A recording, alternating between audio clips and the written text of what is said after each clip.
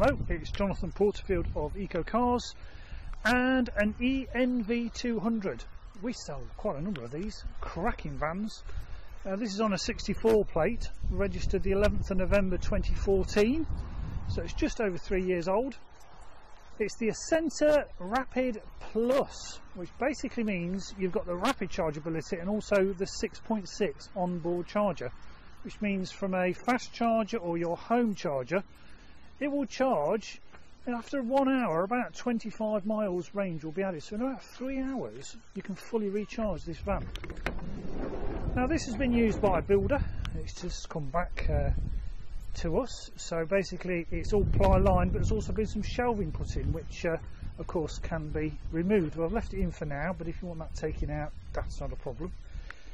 There's the type 1 to type 2 cable for your 6 kilowatt charging, and also the granny cable as well. I'll open all four doors. I'll open all the doors. We have a reversing camera as well. So it's seen some work, but it drives absolutely spot on. The bodywork's in very nice condition. Obviously if you took this out you're going to free up some of the space, but twin side loading doors, drives really well. Steel bulkhead, ready for work. Have a little reversing camera in the back. There's some roof bars for your ladders. Really is very clean. So we've got the 2 keys. The beeping is just telling me the car, or the van, is running. There's the 2 Nissan proper keys. No holes to the floor. I'll put a mat in here as well. The upholstery is very clean, you can see. No rips or tears. No undue odours in this either. It really is a great van. So the van is actually running. So I'll scroll through this menu here. So there's battery temperature, battery capacity showing all 12 bars, averages, trips, dates. Now there's the 2 charge times. So it's basically saying to 100% at 6 kilowatts it can take 3 hours, but at 3.3 kilowatts it can take 4 hours. So you've got the faster 6 kilowatt onboard charger, which is really nice to see, but it's still rapid charges in about 20 minutes up to 80%. So and there's the battery percentages actually left. CD player, Bluetooth phone, you've got an auxiliary input, normal heater arrangement with aircon. Takes about 2 or 3 minutes to warm up to the temperature, and you press auto, just then maintains 16 degrees inside the van, but again I can explain all this to you. Almost like a conventional gearbox with park, so you put your foot on the brake, slightly down for reverse, then you get the reversing camera come on, which is very useful. Once you've got neutral, and then drive, and B, which is engine braking, which again I can explain to you, which is a little efficiency mode in the eNV200. Lots of storage, lots of cubby holes, all the manuals are here. So all the operating instructions from Nissan are here, and what else can I tell you? All the documents are here as well. Let me show you that now. So the service book is here. If you've done some research on the internet, you'll realise these don't need a lot of servicing, but there are some stamps, 2 stamps in the book, one at 5,000 miles and the last at 20,535 miles on the 10th of November 17. So it's been serviced and checked over, and the MOT, because its first one would have been in the November, and the MOT, they printed this off DVLA's website. The MOT expires 10th of November 2018, and the V5 is here. There was one previous keeper, and then so you'll be down as the 3rd keeper, and it's an eNV200 Acenta Rapid Plus, registered the 11th of November 2014. 0 road tax to pay on these, and at the moment these electric vans don't actually need an MOT. But obviously it's always good to have an MOT just to check for various faults and failings, etc. So before I walk you around the van, I'll just take you for a short test drive. So welcome to the test drive. So with your foot on the brake, the keys are in the van, protected the keys, press the power button. There we go. The van is on, but without any of that diesel rattle. Take the handbrake off, foot still on the brake, pull the gear stick down from P all the way down to D. D appears in the dashboard. Get your foot off the brake, and like every automatic, it will roll forward.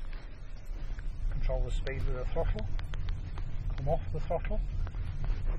I'm just going to turn.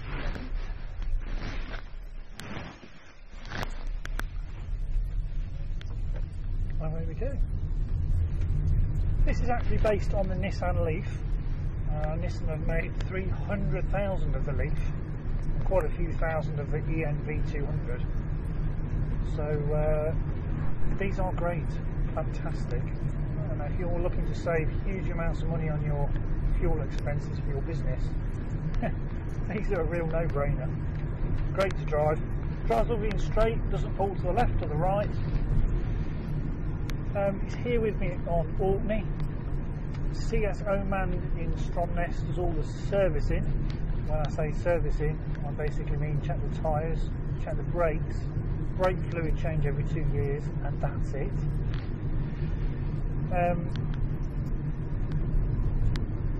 Very, very little to service on an electric van.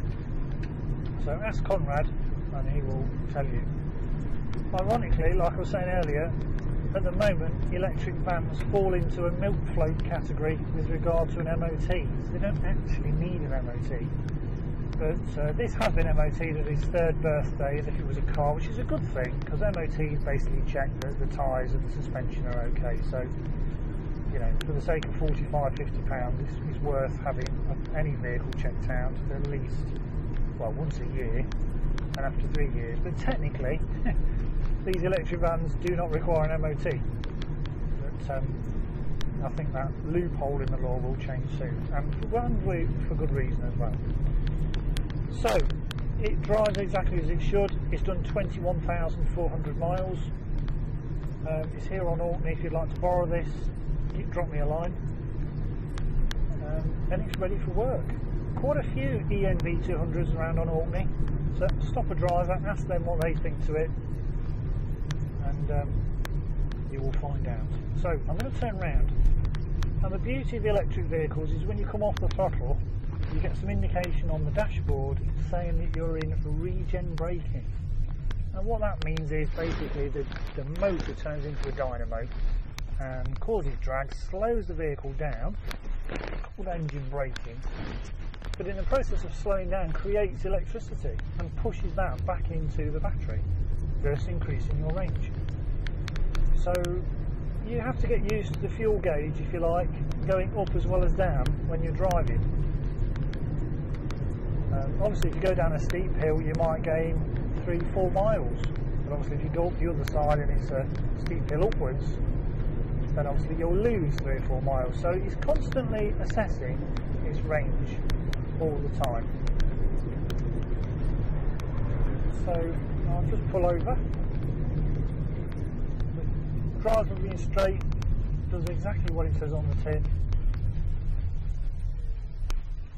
And the first thing people do notice when they jump into one of our electric vans is how quiet it is compared to the normal van. You can see we're still running. So there we go. So that concludes this short test drive, and I'll take you now for a final walk around this van. So welcome back from the test drive. I will point out every imperfection I can see, starting at the front. There are no chips to the bonnet. There's a small chip to this plastic flap, which is the charging flap. No chips to the windscreen. Wing mirrors are really clean. Yeah, there's not an awful lot to point out with regards to imperfections.